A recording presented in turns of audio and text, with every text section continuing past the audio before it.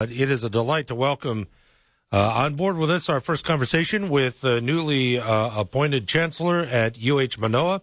He's Dr. Tom Apple. And, Tom, thank you very much for taking the time. How are you? Rick, I'm doing very well, and I'm delighted to be able to have this opportunity to talk to you. Thank you very much for that. And where are you today? I'm sitting here in my office at the University of Delaware in beautiful Newark, Delaware. Newark, Delaware, population of? About 35,000. Oh, okay. And when the students are here, it's more like 55,000. There you have it. I love the doubling. I love the double-up population there. Tom, would you mind telling us a little bit about yourself, and we'll jump in a little bit about UH? Sure. I'm a chemist by training, and I grew up in the steel town of Bethlehem, Pennsylvania, and went to Penn State University, and then came here to the University of Delaware to get my doctorate, and then traveled around the country. I was at Iowa State University and the University of Nebraska, Rensselaer Polytechnic, and came back to Delaware in 2005.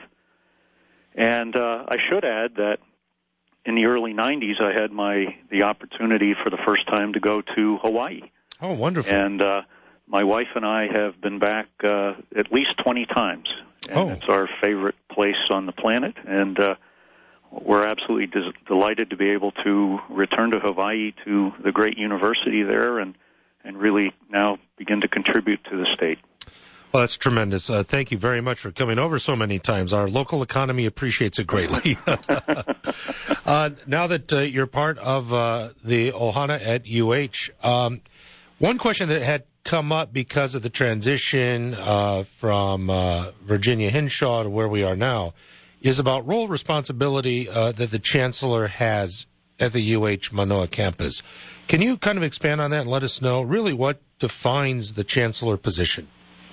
Well, my real responsibility is going to be to accomplish a number of goals.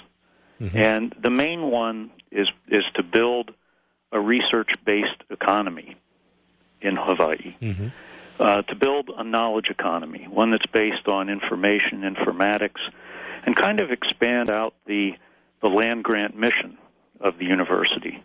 We're actually celebrating the sesquicentennial of the Land Grant Act, and originally that was to advance the agricultural and mechanical arts. And that's still a very important thing for land grant universities, but today it's also about building the educational system of the state, about the healthcare system of the state, and issues that are so important to Hawaii like energy sustainability and food sustainability. So that's probably job one, because UH Manoa is a research university, to build that research economy and knowledge-based economy. But, critical to that, and kind of step two in that, is to ensure that our students are successful and can be part of that knowledge economy, and that they'll be well educated to participate in the workforce of the future. And I personally am very interested in making sure that students find their passion at the university, that they find out what it is that they're really interested in pursuing, that they're transformed, and that they become critical thinkers and good communicators. And finally, third, I would say the important thing is to make sure that UH Manoa is a Hawaiian place of learning, that it studies and preserves the Hawaiian culture, that the Ohana has a respect for community and the environment and sustainability, and that we learn, quite frankly, from the host culture. So those are really the three things that it's important, I think, for me to accomplish as Chancellor. Talking with Dr. Tom Apple and thanking him for his time today. And unfortunately, it is a bit limited today, but hopefully we can get together again at a later date, Doctor. That'd be awesome. I hope we can talk frequently. Amen to that. I'd like to just get your take and maybe a compare and contrast. The areas of excellence that you see with the UH Manoa campus, and also some areas where you identify, we really need to jump in and improve this. And that could be related, obviously, to some of the prime objectives that you've outlined. But areas where the UH is really excelling and maybe some areas where we need some help. Well, there are tremendous areas of. It's interesting. The more I learned about Manoa, I realized that this is really the world leader in all things related to areas around ocean, earth, astronomy, and also Pacific Asian studies, Pacific Asian-oriented business. Really world-leading programs that you may have even seen. The New York Times had some articles citing some UH researchers recently on beach erosion and things like this, where really Manoa has no peer. They're really the best in the world. The real areas I think that will be exciting to grow and maybe where we have needs, what we really need is partners. As we try to build a research-based economy and a knowledge economy, what we need is to connect as a university with small business, with our friends in the military, with our friends in government, our friends and alumni, and come together to build, through partnerships, some areas where we can turn ideas into wealth and ideas into jobs, into new business.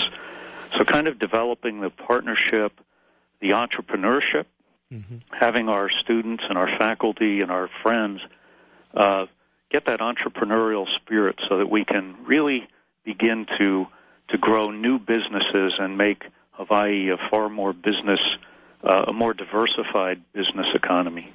Talking with Dr. Tom Apple, UH Chancellor at Manoa, of course, and we appreciate Doctor's time. I want to jump into an area that I did see that you made some comments initially upon receiving the position. It has to do about athletics, which is something you and I could talk about probably for about 3 or 4 hours.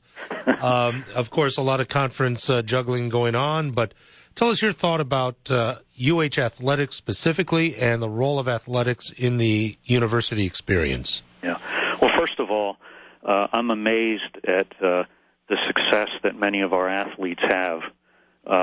I think athletics is one of the great areas of forging student skills in time management, in cooperation, in teamwork, in leadership.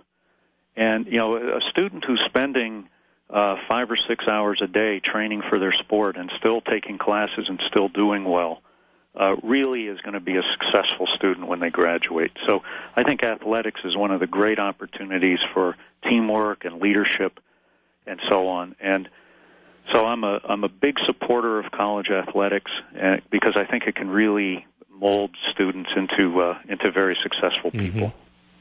I understand, wouldn't mind. Maybe the Pac-13 sounds good. I will say this. The University of Hawaii at Manoa is a university that has roughly a $300 million per year expenditure in research. And we compete because of that with universities like Berkeley, USC, UCLA, University of Washington. Those are the schools that we compete with for our faculty, for our postdocs, for our graduate students. And my somewhat, perhaps, intemperate comments that a blogger has picked up on, those are really the schools that we compete with for our faculty and our intellectual capital, and quite frankly, for research dollars. And so you kind of like to play your athletics with the group that you're competing with in your academics. I see the connection.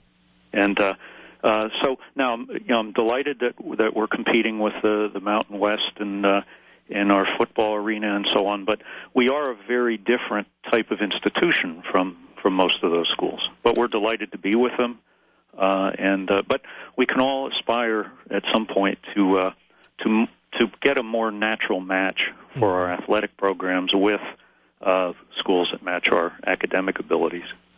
We're talking with Dr. Tom Apple, UH Chancellor at Manoa, and just a couple of moments left. Tom, I'd be remiss if I didn't ask a little bit about remuneration because it is such a top-of-mind topic with folks here at home. It is a contract, if you can, and I don't want to put words in, so if you wouldn't mind describing the financial aspects of your contract, I don't want to misspeak, but also comment on the tenured position that will be available for you after your service as Chancellor. And primarily, Is this de rigueur for major university compensation, or can you give us any insight to the remuneration you're receiving?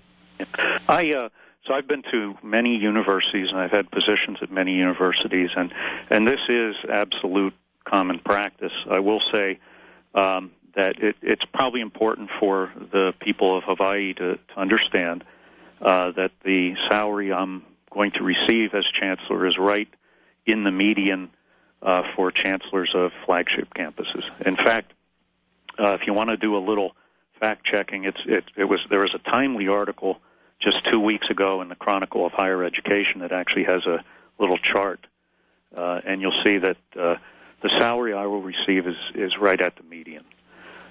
It's also true that I'm actually taking a slight pay cut as I make this transition, and so I'm not coming to Hawaii for the money. I'm actually coming because I see the incredible opportunity. I think it's the most unique university in the world. In fact, I know that without a doubt.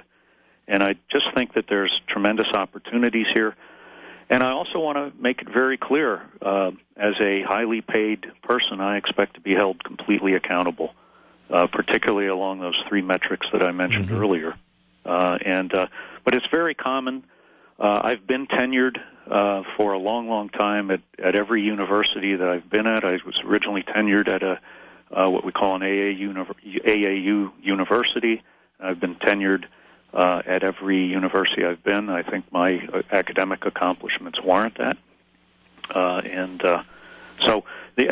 These are in fact standard procedures. Before we go, Tom, this is one issue that I'm sure you're aware of, that we have a very burgeoning issue with traffic in our community. Many eyes are turned to UH in regard to scheduling classes, class times, trying to mitigate some of the activity on our roadways. We have the West Oahu campus, which is poised to open in the near future. Your thoughts about scheduling at UH classes vis-a-vis the difficult scenario we have with commuter traffic in Honolulu? I'm very interested in working with people, with officials, and so on to see what we can do. I'm very interested in solving problems. That's really one of the reasons I believe I was hired, is to try to work these problems and work them through by talking with folks and trying to come to the best solution. So I'm looking forward to getting on that as soon as I arrive. I recently saw a survey that showed that Honolulu has the largest traffic problem in the country, and it's something. There are often many possible scenarios and solutions to those, and I'm eager to jump in and see what I can do to help with the problem. When you come to the campus full time, then, Tom?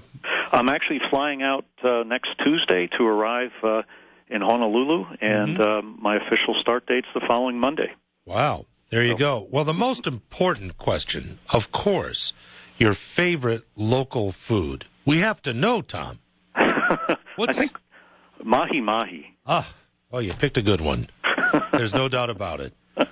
Listen, we eagerly anticipate your arrival. I appreciate the conversation today very much, and we hope sincerely that we can continue to do this once you come on board over at UH permanently.